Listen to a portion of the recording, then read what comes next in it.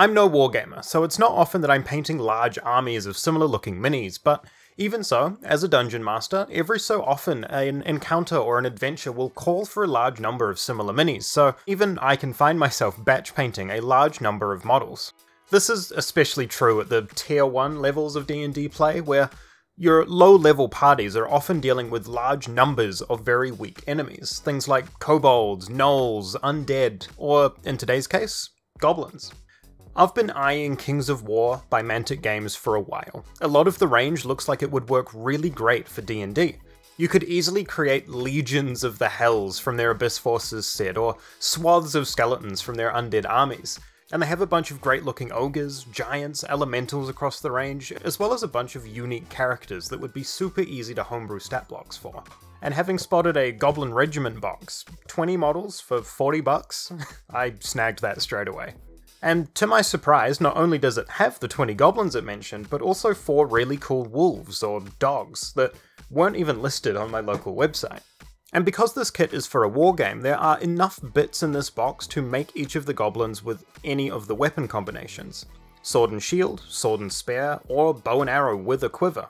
And all those extra parts will be so good to have in my bits box. I'm sure I'll chew through these quivers in no time. In assembling these models, I noticed the plastic was slightly darker in colour than a Games Workshop or Archon Studios kit, and was a little bit harder of a plastic. It still reacts and works with plastic cement, so it didn't make much of a difference to the process, aside from a little more force being required for cleanup. Not a negative or a positive, just an observation I thought was interesting. Today I'm building the first 10 of these goblins, and I'll be building them up as melee fighters, trying to give some specific character to a few of the models. Creating a rogue using the dagger, face covering and a light shield. A berserker with a crude weapon and shield and a full plate headpiece covering his eyes that made him look absolutely feral. And a goblin boss using a regal looking helm and one of the more interesting looking blades that could potentially be flavoured as magical in D&D.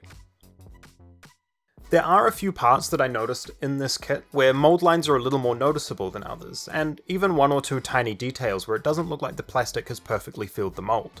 I'm not sure if this has anything to do with the harder plastics or not, but it is an observation I made with my sprues at the very least. But overall, these models are clean, and the sculpts are wonderful. These guys have so much character, and at just $1 or $2 when you break it down per model for these characterful plastic minis, I mean, if I'm looking to paint up infantry for D&D, I'll take these over a GW kit or a WizKids mini any day.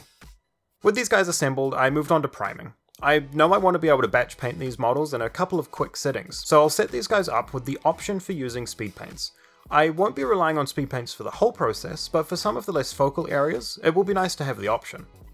A primer of flat grey from Rust-Oleum, followed by a dry brush of white, my go-to setup for speed paint. I'm hoping to give these guys a similar paint job to an Ogre that I recently painted. I'm thinking that a few tones of brown with some selective red features will help to pull these minis together, and look like they have some semblance of society. Plus, a brown and red speed paint will be a really nice contrast against the more vibrant layering of the green skin tones that I'll be doing later. I went through and picked out all the clothing with one of 3 colours: hardened leather, satchel brown, or blood red from the speed paints range. I made sure to keep the red accent subtle on these models, so that when I made the goblin boss primarily red, he would stand out among the crowd. He got a full red cloak, whereas most of the others just got a smaller detail in red, such as a tassel, a headpiece, or a loincloth. I then went through and picked out all of the metallic areas with a plate mail metal, which was bright, but I knew I wanted to come in with a wash and some weathering later, so I don't mind if it felt too clean for a pack of goblins. The goblin boss, however, got some weapon bronze for his helmet, to help him stand out even further amongst the crowd. Perhaps this helmet is something of a symbol of power that's passed down from chief to chief over the generations in this tribe. At this point, you'll probably notice that I also coated all of the skin tone areas in the same satchel brown. Now, this wasn't because I wanted to work up from the brown as a shadow tone, but more simply, I didn't want to accidentally miss a spot when I got to my greens, and notice in 2 months' time that there was a spot of grey on one of the goblin's arms hiding under a shield. By coating them all over with brown, I ensure that the whole model at least has colour on it. That way, if I miss an arm or a hand, it just looks like he has a full sleeve or he's wearing a glove. And it means I don't have to worry too much about hitting any really hard to reach areas with skin tones. Next up, a quick black wash goes over the metals to dull them down and dial back the high sheen of these bright metallics. and before doing anything else, I let these models dry overnight, giving them enough time for the speed paints to dry and cure, and the wash to do its job. The next day, I start off with an airbrush of matte varnish. This does two things. Firstly, it protects the paint job we've already done, meaning that if I manage to get layer paints on an already painted area in the next steps, it's much easier to clean off without damaging the paint job underneath. And secondly, it dials down the satin, almost full gloss look that speed paints can sometimes leave, bringing this model down to at the very least a satin or maybe matte finish, which is much more in line with where I want these models to be sitting. Having completed 80% of the paint job on these models in a 1 to 2 hour sitting with speed paints, I knew I wanted to take almost that much time again on the more important details with my regular acrylic paints. I wanted to focus on the skin and metallics here, to draw attention to these details, as they're easily the most interesting parts of these models. I mean, just look at this little guy. Starting out, this means picking out some colours for our skin tones. I'm going with a shadow colour of this rich angel green, then I'll move up to a midtone of pure green skin, and my highlight will be a 50-50 mix of our green skin midtone mixed with rainforest green. I then began the batch painting process once again, model by model, picking out the areas of exposed skin with our darkest skin tone colour, the angel green, thinning it down enough as to not build texture, while keeping enough pigment in our paint as to only have to do one coat. These new Army Painter Fanatics paints are amazing. You can thin them down enough to work with and still get great coverage with a single coat.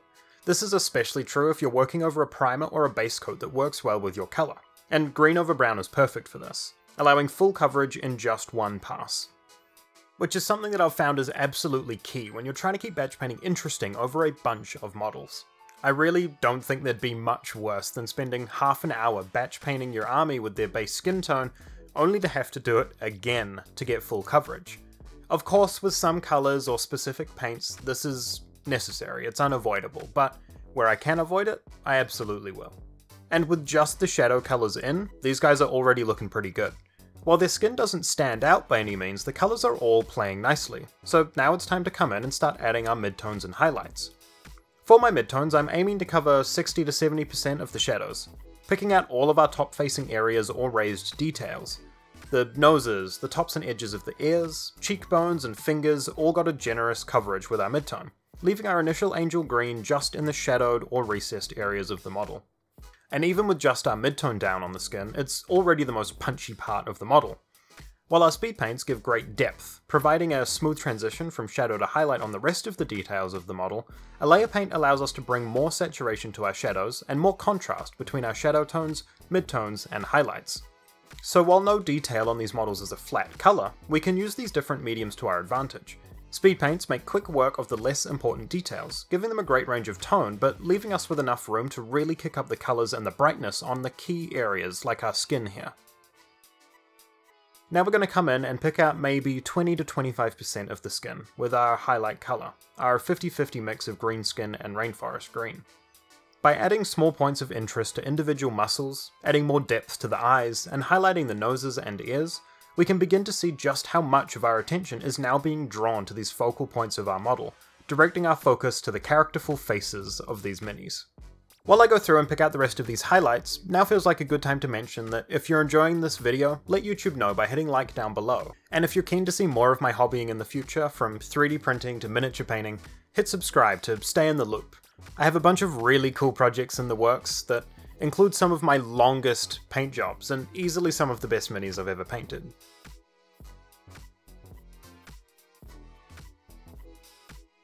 With our skin tones complete, it's time to turn our attention back to the weapons and metallics across this clan.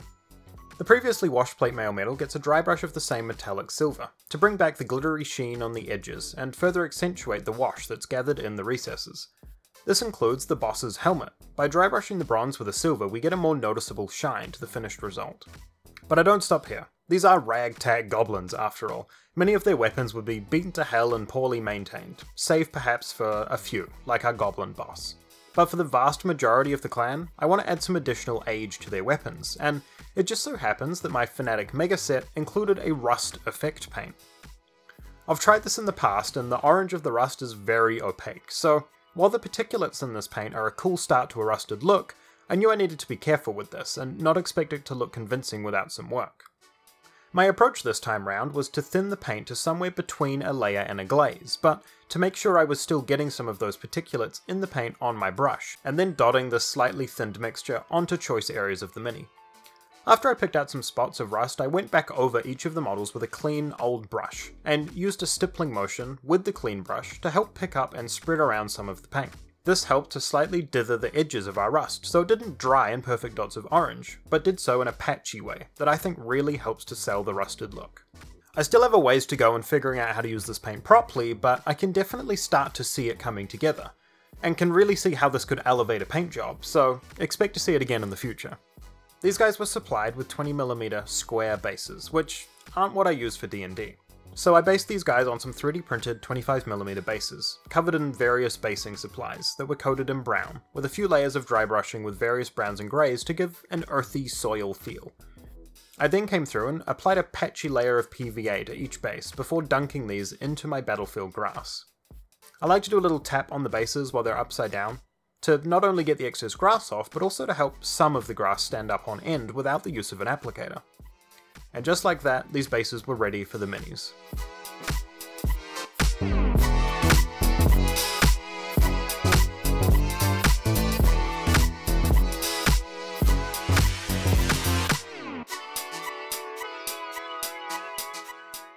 So after an hour of assembly and maybe 3 to 4 hours worth of painting across the minis and the bases, we have 10 goblins finished. And I'm going to be super excited to be putting these on the table in the next few weeks because I think they look awesome. For an average time of 20 minutes per mini, I can't stop looking at these guys. Sure, their clothing is just a layer of speed paint, but those areas are just serving as a backdrop for their facial details and weaponry, and the contrast between those two painting styles makes these minis look all the better in my opinion, especially considering the time they took.